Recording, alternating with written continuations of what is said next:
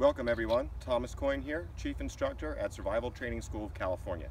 In this video lesson, we're going to cover plant transpiration. So let's say you're in need of water, you took our advice, you got to a high point, a point where you have good visibility, and you looked for the natural green belts, the riparian zones. You went down, and dang your luck, the creek bed is dry. However, there's plenty of vegetation whose roots are deep in the ground into the water table. Okay, so what we're going to do is we're going to extract the moisture and water from these plants. Now, transpiration is evaporation loss from the leaves of the plant. The roots bring up the water from the water table, from the soil, spread it throughout the entire plant, the entire bush, tree, and when it gets to the leaves, some evaporates off, much like when we breathe and sweat, water vapor evaporates from our body. Now, the way we're going to capture this is just get as much of the green vegetation we can and put it in something that just doesn't breathe at all. A clear plastic bag or a light colored trash bag is really your best bet. You don't want really a black bag because we're talking here about the radiation exchange, the greenhouse effect that we're creating in there. So what you'll do is just get as much of this green vegetation as you can. You think will fit in the bag. And you don't just want to jam the branches in here because it can poke the bag. Hot air expands, right? The air inside the bag is going to be hotter than the air outside of the bag. That means the bag is going to be pressurized. So any holes, the air is going to want to shoot out, and that's where the moisture is. It's evaporated in the air. So what we can do is simply fold the end, wrap around here, and take our time putting this bag in. You don't want to rush it.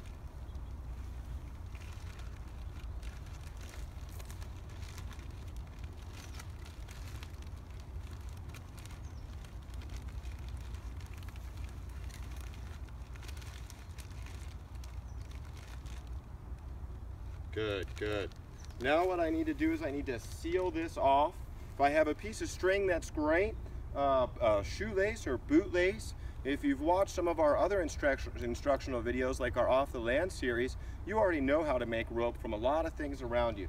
So what I'm going to do is I'm going to get out my Maxpedition blade here, and I'm just going to cut a thin willow branch. Long, thin one.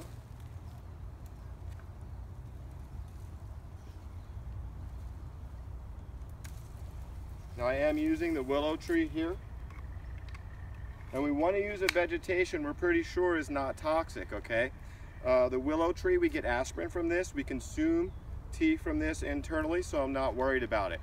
You could do this with plants that aren't necessarily in riparian zones either, like your pine trees, cedars, different reeds and grasses are great. One thing to avoid is the salt cedar plant. I'll show you that on the video later. That's in a lot of riparians in the United States as well as the Middle East, and its transpiration is toxic. So see, I can just grab this branch,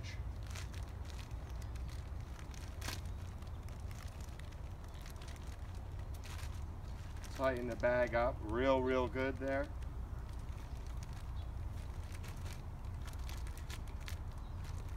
Tight as you can because you don't want the water vapor to get out.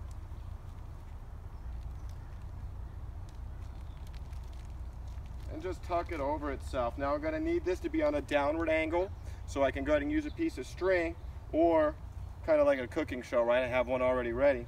You could do a rock like you'll see here. Now this transpiration bag has been left overnight. It hasn't been very hot.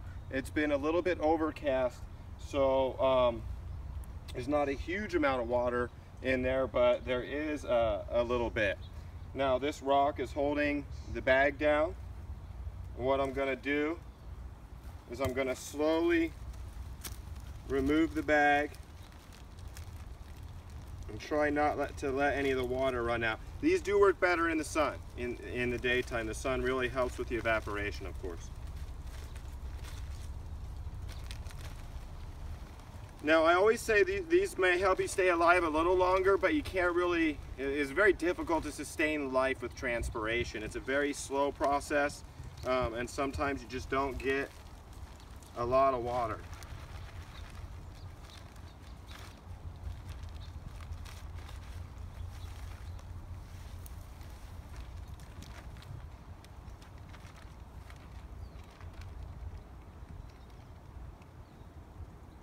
Okay, so even overnight with this one, I just got about a mouthful of water here, okay?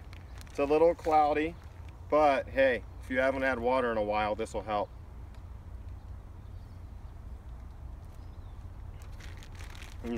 Good. Little willow chunk. Now I'm going to take you over where I have a bigger bag set up. I have a full trash bag set up. That's really what you're going to want in your kit. If you're going to be going to the desert, hot areas, you may need water. Get like a real light colored trash bag so you can get more transpiration. So we're going to grab the camera and go ahead and head over to where I have a larger bag on some reeds. Okay, so here I have a larger bag set up. This is a real light colored to almost clear trash bag, semi-transparent. These are some local cane reeds.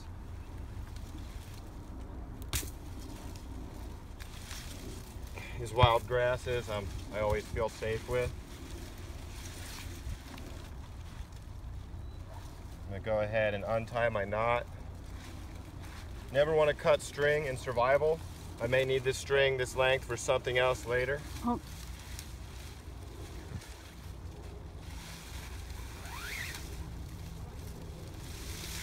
Take the bag off slowly. Drip the water off the plant. Get the water running down to the bottom. You see there's a lot of droplets still on these leaves. So you'll see that. The heat is just coming out of this bag.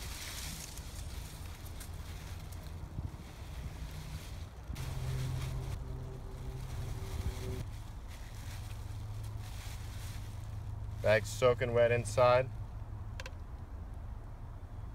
And even there, just about a mouthful. Okay, so you would want several of these trash bags. You want them in the sun as long as you can. But it's still a way to get water. It's not the best thing in the world, but it's still a way to get water. Right now is the fall. There's going to be a lot of variables. You know, the height of summer, sunlight all day, longer day. If you're in a more wet area where there's a lot of water in the water table, it also depends on how much the plant can transpirate itself as well. But it may not seem like much, but if you've been out without water for a day, then this mouthful is going to go down pretty smooth.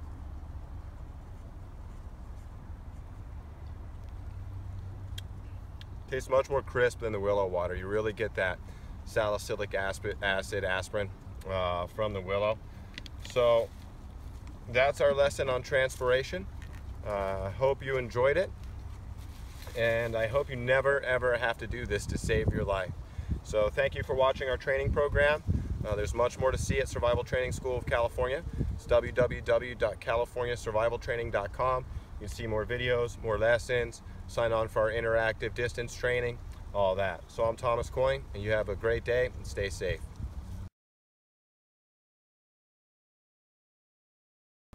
Okay everyone, this is the tamarix or salt cedar bush. We really want to avoid this. This is native to the Middle East, but it got brought in to make shade trees in the desert, and it works well for that. However, it has a toxic sap. Some of that comes through in the transpiration, and what will happen, and what happened to a camera guy I worked with, because they didn't take my advice, was nausea and diarrhea. Okay, you're gonna throw up and you're gonna poo-poo your pants. That's not what we want when we're lacking water already. So I would avoid the tamarix or salt cedar.